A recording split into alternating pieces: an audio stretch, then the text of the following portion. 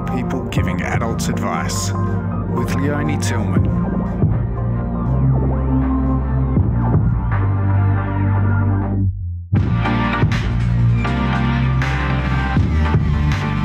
In this episode, Marcelle, 16, Summer, 13, and Aleya, 9, who are sisters, they start talking quite quickly about the pressures of growing up and looking to the future and the pressures and responsibilities that adults are under.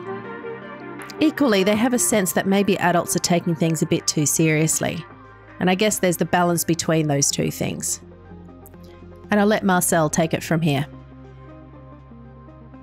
So, I think having your own place, buying a house, having to pay bills and live independently, having a job and trying to, have your job and still do everything that you're supposed to do at home and all your home responsibilities. And just, there are lots of different adult responsibilities like that, I guess. And Summer, what about you? Pretty much the same thing, having to live independently and care for, like your partner or your kids, and having to balance the money in your job and the bills and having, all these things that adults do in the house. Yeah. So how do all of you know about these responsibilities? I think hearing things in media a lot as well, talking about young people breaking through in the housing market, especially in Sydney, and just talking about mental health and how I think in recent years, mental health hasn't been, becoming better. So I think, the media kind of portrays growing up and getting to that age kind of negatively, or as if it's a really stressful experience. And that really has an impact on how you kind of view it, because you just keep hearing all these things about how difficult it is, where we live and where we are. So that kind of, makes you feel like it's going to be difficult. And do you have any ideas about how you might deal with that going forward? I mean, you can hear about the concepts, but if you think, oh, that's going to be stressful, I'm just going to do it like this. I don't really like to think about it just yet. I like to think of myself as just focusing on where I'm at right now and not really looking too far ahead. But to think in a couple of years, I don't know. I haven't really thought about, methods or coping methods or anything like that. I'm just kind of focused on now at the moment. Yeah, that sounds sensible. And Aleya, what about you? Do you have some ideas about how you're going to manage these future stresses? I'm not exactly sure, but as Marcelle said, I'm not really gonna think about it right now because it's a lot ahead, kind of. Yeah, and I mean, you're 9, so I guess from an adult perspective, I know that I'd probably be saying just enjoy being 9. Do you get that message a lot? Yeah. And what is it to be 9? What do you do with yourself? Well, for a start, you have lots and lots of free time, and you can just normally do your work, and there isn't any competitions, any big things happening. And yeah. And so what do you do with all this spare time? I like just playing around and stuff like that, drawing, writing. Yeah, nice. And Summer, do you think that the stresses that your parents have now are different from their parents? Well, yeah, of course. It's all about, the environment of where you grow up and how things are and the place you live, and times change and technology comes in, makes it a lot easier for, some things to be done. So, of course, it would be different. Yeah, and you're being led by your parents predominantly and the teachers, but what do you really want from adults? What do you want from your parents or from your teachers to help you prepare for the future? For a start, to understand our point of view and obviously our age, and talk to us in a way that, we'll understand what's going to happen in the future, and kind of teach us a little bit about, the stresses and how to cope, and kind of talk to us about how what they do to cope with their problems so we can kind of have an idea of what to do in that circumstance. Yeah, right. That sounds sensible. And Aleya, what about you? Is there something you want from adults? To be honest, really honest, I mostly want like a good idea of how everything works and some good advice. And Marcelle, what about you? You're 16. Now you're starting to head towards adulthood. What do you want from adults? Yeah, really just practical, real life sort of advice and experiences, things that aren't really sugar-coated. Because I think growing up, there's a very it's a very unbalanced sort of side of things that you hear. So I think hearing things that are very some real life experiences, because like at the end of the day, like you're going to go through some tough times. So I think hearing about some practical, real life experiences and the way that you deal with those things, that's really helpful because it's better to know, it's better to hear it straight. Yeah, definitely. And so what are you looking forward to about growing up? As we've sort of spoken a lot about the stresses and the maybe things that aren't so pleasant, but what are you looking forward to? Maybe Aleya first. Something that you think, I can't do that now because I'm 9, but when I'm 25, might be different. Yeah, I actually want to be a soccer player, have a good career, be an athlete and stuff. Cool. Yes. Cool. And Marcelle, what about you? What are you looking forward to? I'm really looking forward to it. I'm excited. Like I know there are all these things about the stresses and stuff, but it's definitely not all stressful and not all bad. So I'm looking forward to being more independent and doing exciting new things that I guess you can't do now with school and stuff. So doing more of what you want to do, like going to university and doing exactly what you want to do, and then letting it take you to a career, which is what you want to do. I think it's not really like an option that you have at this age. So being independent and doing like exactly what you want to do. And so what do you really want to do? Which direction will you head in? I want to go to university, but I'm not quite sure what to do yet. I'm thinking something around communications and media. That really, I really like that stuff. So, yeah. Do you have much to do with your dad's business? Not really much to... I know all about what he's doing and we talk about it and stuff. But, I'd like to do stuff with my dad's business. That'd be fun. Yeah, very cool. Yeah, I used to work with my father for many years. It's amazing. I think we are sometimes scared to work with our family because it can be too close for comfort. But I always got on really well with my dad when I worked with him. So I can only advise you to go there if he wants you to. I think he does. Yeah, I bet he would. Yeah, nice. And Summer, what about you? What are you looking forward to? Well, to be honest, I'm not really sure about what I want to do in the future.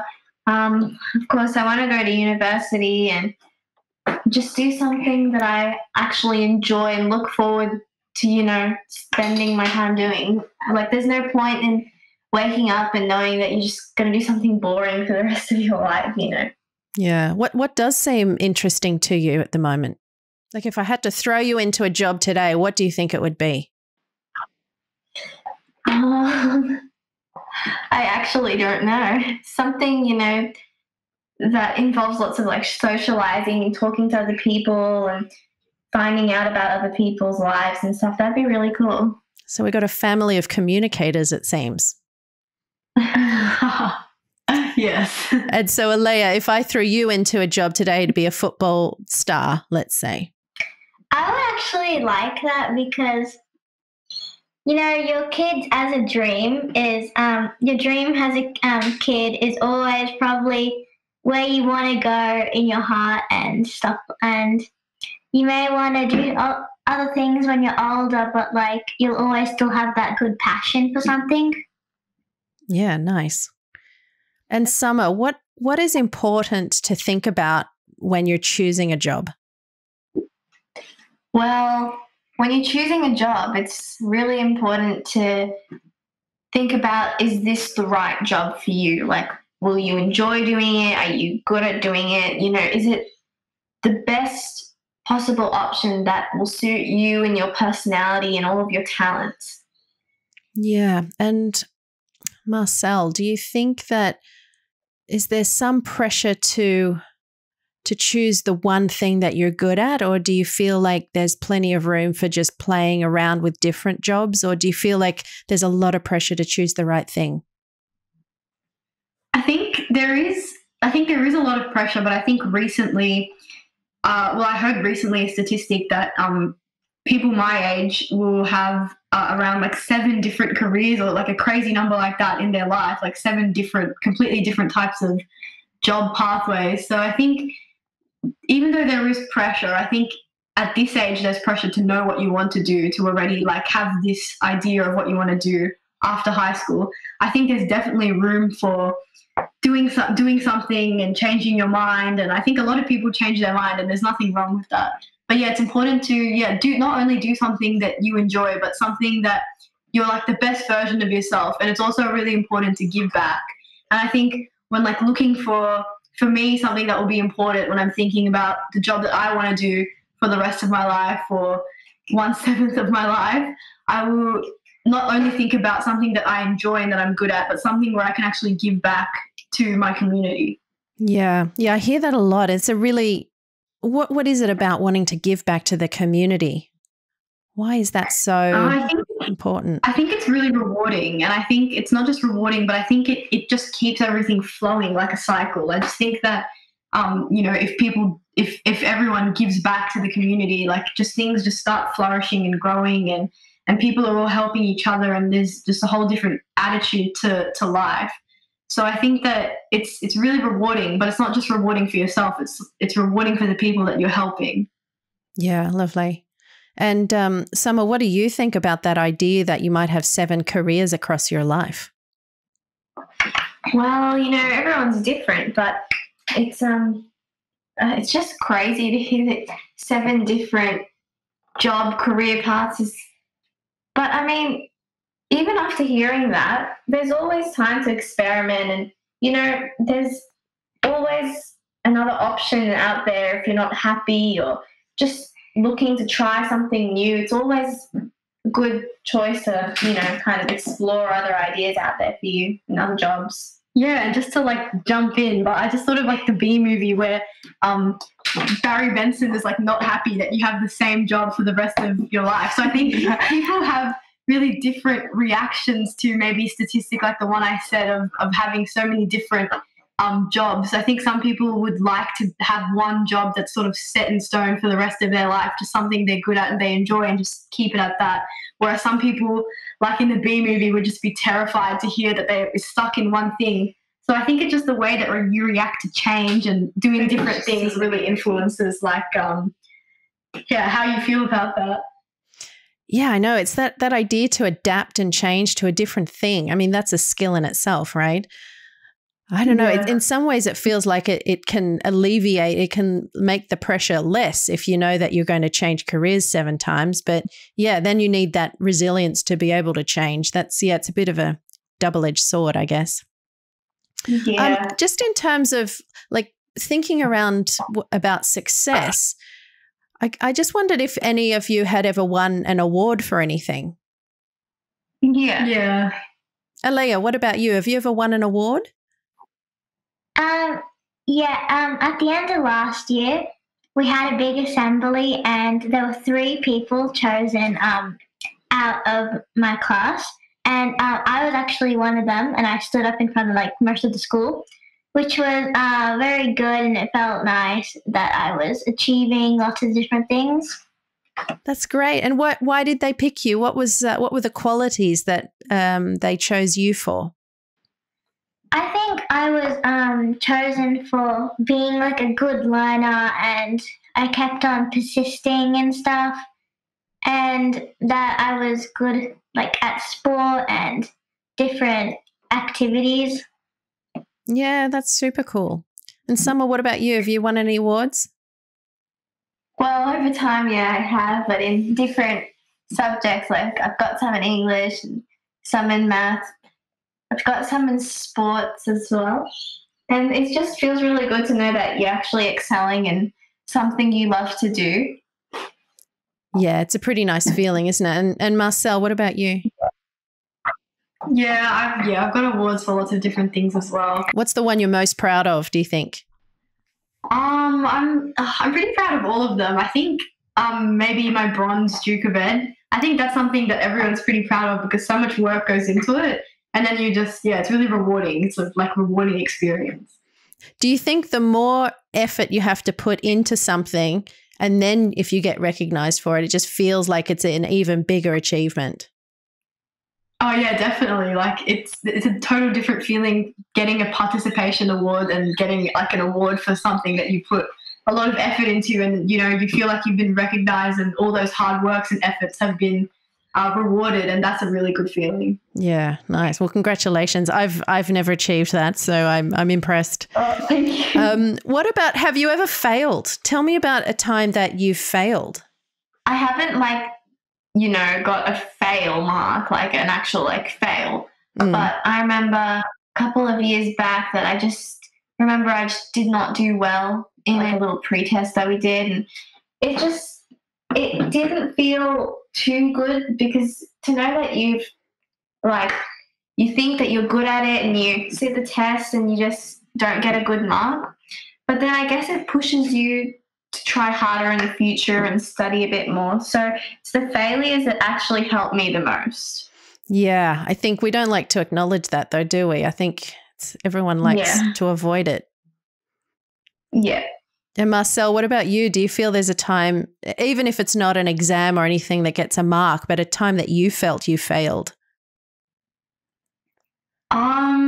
Yeah, I think as you grow up, you do lots of new things and different things, and you try lots of new things, and then I think you maybe not regret your new experiences, but I think you sort of feel like you fail sometimes when, not just at school, but like just things outside of school, like maybe when you're learning about friendship groups and having different friendships, and then something goes wrong in the friendship, that can really make you feel like you failed with that, like socially.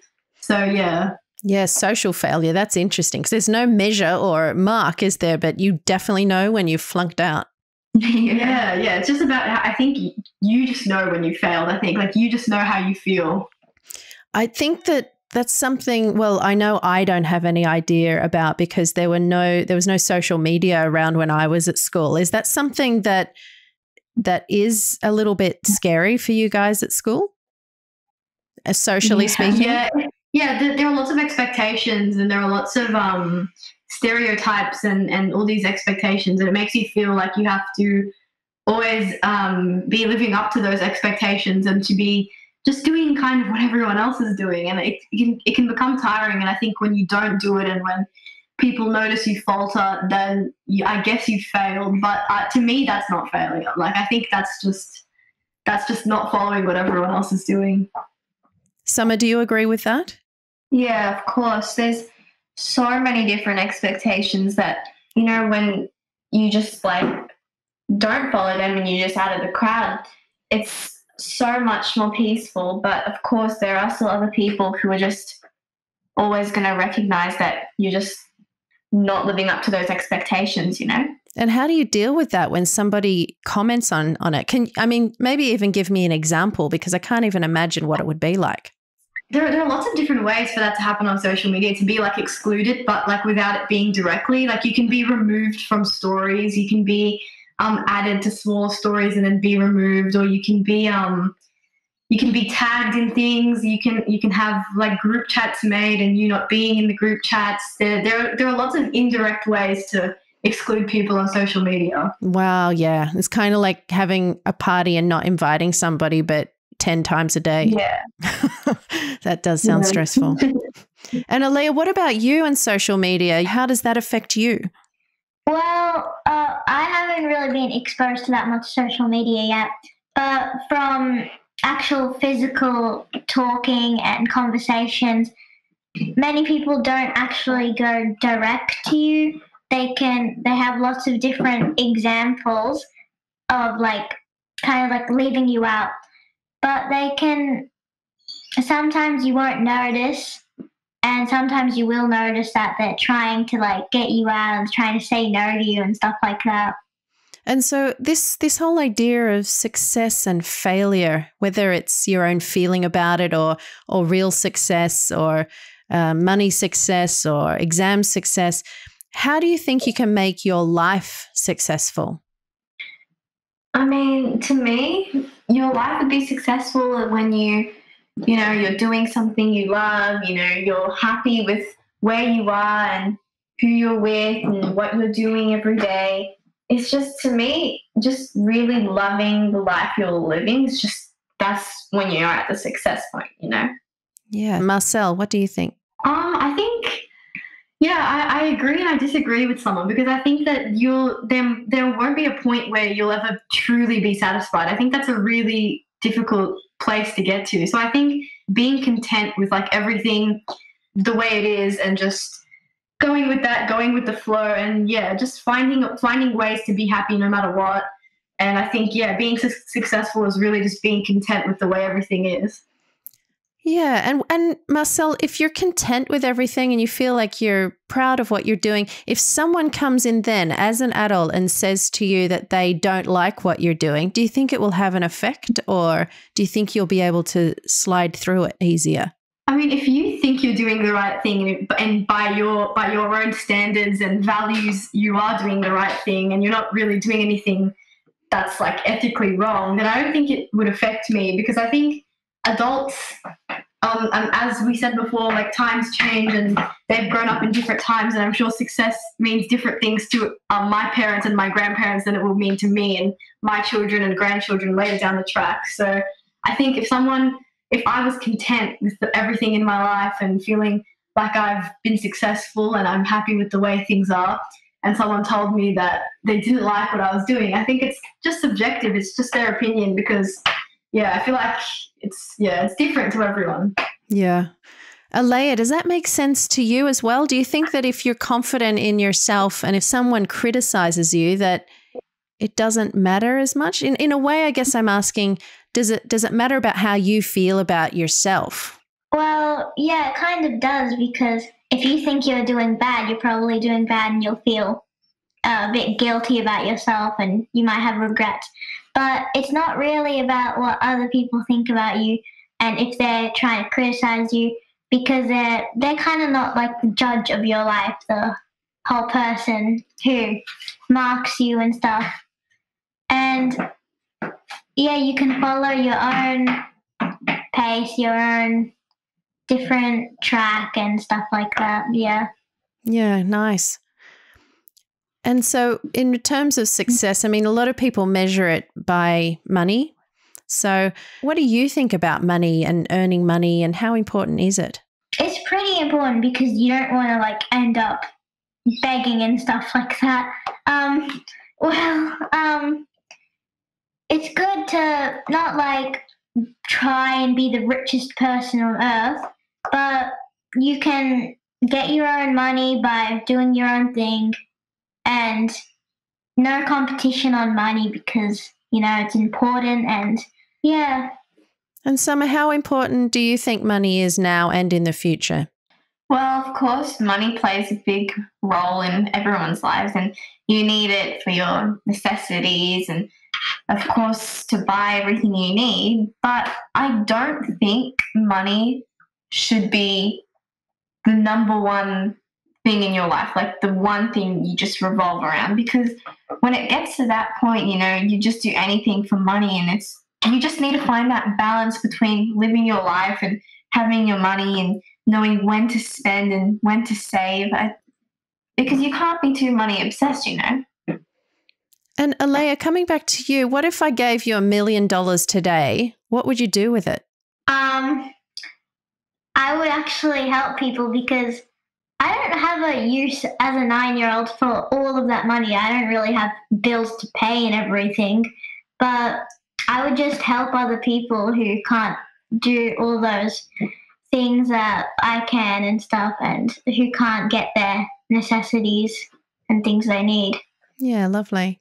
And Marcelle, if I gave you $1 million today, what would you do? I would hold on to the $1 million until I figure out how I can put the money to good use to help other people. But at the same time, I wouldn't spend all of it on helping other people. I would leave a little bit for myself, my family overseas, and for my own future. And yeah, but I'd really just sit on it until I figured out like a really effective way to help lots of people with that money. And Summer, what about you? How would you get rid of that million? Well, of course, I would give some of it to my family and, my family overseas, and hopefully get them to come over for a while and have a visit. I would put some aside for my future and, savings that I'll need, and the rest I'll help a few people. Yeah. And why do you think some adults find it so difficult to manage their money these days?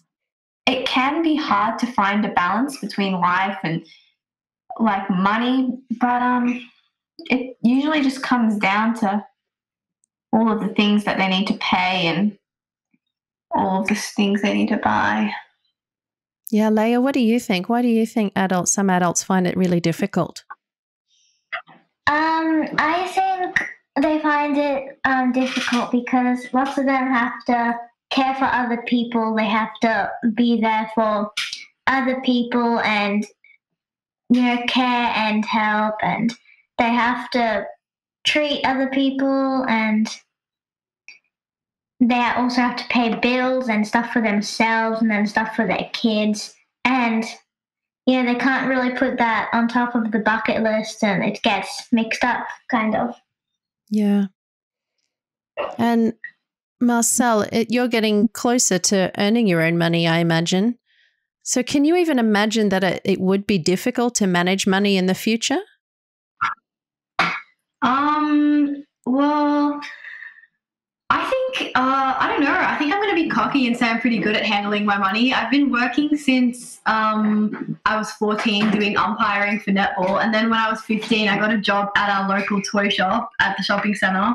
So I've been earning money for a bit now. Obviously not like a crazy amount of money, but I think I'm pretty good with it. And I think it comes down to prioritizing what the money should go towards. So I think a lot of adults probably struggle. I mean, yeah, the cost of living is pretty expensive, but I think a lot of adults also struggle with spending money for the right things. So I think that if you know how to prioritize and budget, and I think those skills are really important, then I think you'll be fine. So how did you learn that?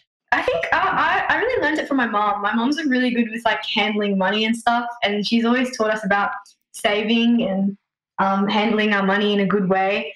And at the same time, I took commerce as an elective, and in Year 9 there was a big focus on budgeting, and we had to make this big budget and put money aside. And I think it really showed me like where your money goes and how easily it is to spend money on leisure and not on the things you need, and how important saving is and how quick savings can grow. So I think, learning about it at school, but also learning at home how important it is to have like a rainy day fund and have savings, and not to just spend money straight away so quickly on things you don't need. Yeah, that really helped me. Yeah, that's really interesting. I think the education of money is something that was really lacking from me growing up at school. I don't remember that ever being a subject. I know I probably learned it from my father, and it's so important to learn. I wondered if they taught it at school. Yeah, no, it's still, I would still argue that it's not really being taught at school. And I think unless you choose an elective like commerce in Year 9 and 10, which again is optional, I think when I think of all the things I've learned in Year 9 and 10 in commerce and the people that haven't done it, I just think like, wow, I've learned so many things, and they're just really lacking all of those important things that I've learned, like really important things about taxes and super and saving, budgeting. So I think it should be, I think a subject like commerce should actually be compulsory. Yeah, I agree. Summer, what about you? What year are you in at the moment? I'm in Year 8 currently. So will you choose that as an elective? Well, after hearing all of the things that, other people haven't learned about money, of course I'm going to consider it, because, I wouldn't want to be that person who just doesn't know what to do with the money and doesn't know how the systems work. And I really would take that into consideration. And so, Aleya, who do you look up to most today? Well, mostly I look up to my sisters and my mum because I think they're really good at handling things. Especially Summer because she shares my room. She knows because she's done everything that I've done since Marcelle's a bit older than me. She kind of had different experiences, but I feel like Summer. I feel like I really look up to my sisters and my mum because they're all really good at doing different things, and yeah. What's something that Summer has taught you that you thought, wow, I'm so glad she taught me that? Lots of things. Definitely math. When I failed one of my things, I didn't get it, and yeah, she teaches me different methods of not only learning but well-being too. One thing that stands out for me was how to deal with different issues, and if you're facing something that you don't really like, then how to, stand up to it, and yeah, that. Yeah, nice. And Summer, what about you? Who do you look up to? Well, of course, I look up to my family, my parents, and my sisters. I mostly look up to my sisters, and it's just so fun to hear the different perspectives. Of course, my older sister, she can tell me, things that happen around with her and her life. But my younger sister, it's also fun when I explain the problems to her. I also love seeing her side of things. It's usually fun and it's just so easy and simple. It just sounds so playful, I can't really explain. Do you think we overcomplicate things? Yeah, of course. And that's why, adults need advice from the kids, just the podcast that you're doing right now. Yeah. Do you see adults doing that consistently? Yeah, of course, all the time. They overcomplicate things that don't even need to be overcomplicated. There's simple solutions to a lot of things. Of course, how to deal with problems in the playground, the school problems and things. They overcomplicate it a little bit too much, but I mean, that's what they do. Do you think they're overcomplicating your problems? Sometimes, yeah. Depends on what the problem is, but sometimes they do overcomplicate little problems that I have. Yeah, yeah. And Marcelle, what about you? Who do you look up to most? Whether it's someone in your family or even beyond, in a famous person or something like that. Yeah, I just look up to my parents, really. Yeah, really, really cliche, but I just look up to my parents. I think going outside of that, yeah, I don't really know. I think, just generally I just look up to my parents. So what's the most important thing that your parents have taught you, would you say? Being resilient, I think. Bouncing back, being very resilient, and that change is good, adapting to change. And I think that's really important, learning how to deal with change and learning how to look at change. They've really taught me that. And I think that you can just do anything. Yeah, that's a really cliche one. But, yeah, that you can literally do whatever you want and there's nothing stopping you. Yeah, sky's the limit. Can I ask you what the secret advice is to being resilient? How did they tell you to do that? I think it wasn't something they really told me directly, but I think from their own experiences.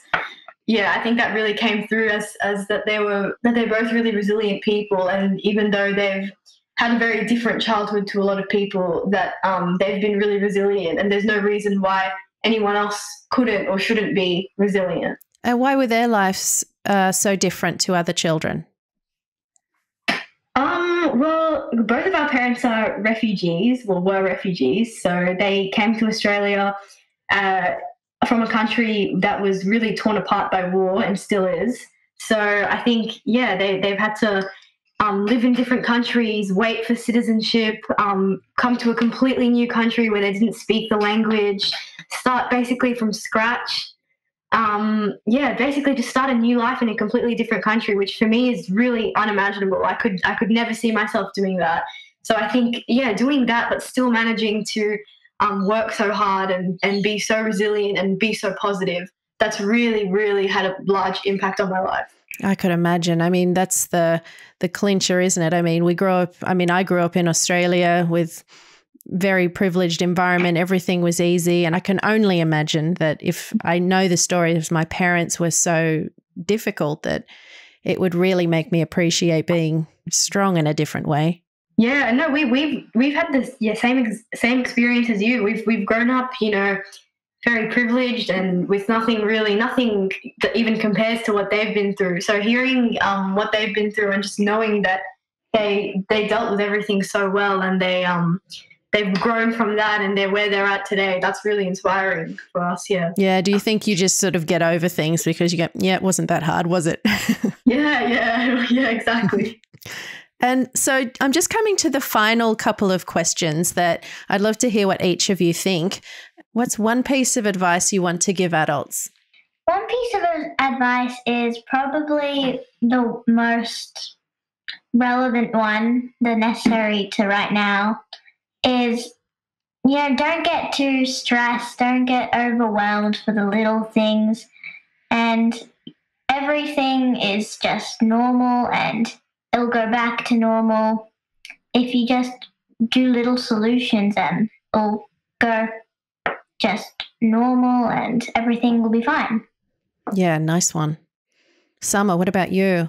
I mean, as simple as it sounds, the one piece of key advice I would give to adults is to just listen, because from my experience, I've just seen that adults, some of them, not all of them, of course, they're just stubborn and always think that, their point of view is the best. So maybe just, listen, have a little think about what other people, other ages like our age would do, and, hear our side of the story. It would just be really cool to, give them advice on their adult situations. Yeah, nice. And Marcelle, what advice do you want to give adults?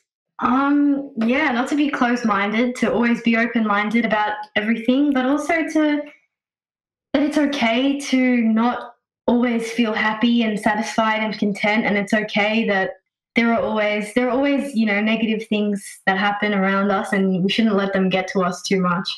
And I think adults really stress a lot, and it's not like there's no reason to stress, but I think stressing is never going to help you. Worrying is never going to help you. It's just going to, make it a bigger problem than it really is. So, yeah, to adults, I would just say to think with an open mind, to be positive, and everything's going to be okay. And you've made it this far, so you can keep going and you'll be fine. Very cool. I like it. And my last question is, what would you do if you were leading the world today? I think if I was leading the whole world, I would make good rights, human rights, child rights, and I would stop world war, and I would make sure everyone feels good, everyone feels fine, and that you make sure that everyone's supported and everyone's happy with who they are, where they are, and yeah. It's a big responsibility, huh? Mm-hmm. Summer, what would you do if you were leading the world? I would to be simple, I'd just be fair. To me, being fair is it'll just solve everything. Because if you're fair, then everyone will just get along and everyone will have the equal rights and equal responsibilities. Of course, you can't always stop the bad things from happening. Of course, bad things are just going to happen. But if you was supportive of everyone, gave everyone equal rights and made sure everything was fair between each other, then I just think the world would just be a better place. Marcelle, do you think the world is fair? No, I don't think the world is fair, but I don't think life is fair, and I think it's very difficult to have fairness, especially at a world universal level. I think if I was leading the world, wow, what a responsibility! I think I would just, I'd like everything to be as equal as it can be, but I'd also not have the expectation that things will be equal, because I would just try to make everyone, I don't really know, to be honest. I think education is really important. So I think maybe making education accessible to everyone in the world would actually solve a lot more problems. And yeah, I don't know if I'd want to be the leader of the whole world, because I think that it's really easy to become corrupted when you're given so much power. And I just think that anyone in such a high position with so much power can easily, just get all these bad, intentions. That's really interesting. So do you think that if you were in that high position that even you would be tempted? Yeah, definitely. I don't think it's just a few people. I think anyone that gets given a lot of power could easily become corrupted by all the power. And I think I'm just learning stuff about that at school, about Macbeth. And I think ultimate power can really be really destructive. So I think being a leader of the world would not be a good idea. Yeah, it's an interesting one, isn't it? I mean, it's hard to imagine that we would ever do anything heinous, but it's kind of, human nature. It's a weird one. Yeah, keep it in check, guys. Yeah. That's great, guys. I love what you had to say. Thanks so much. Oh, thank you. Especially that you've given up your afternoon to chat to me, so I really appreciate it. Thank you for having us. Hopefully we'll meet one day. Yes, hopefully. Okay, talk to you later. Thank you. Bye.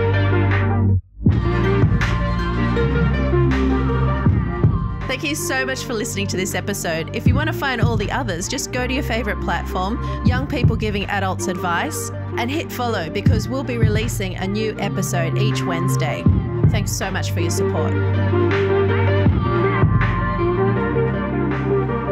This podcast has been made possible with the help of March Made Media and Leonie Tillman at English for Business.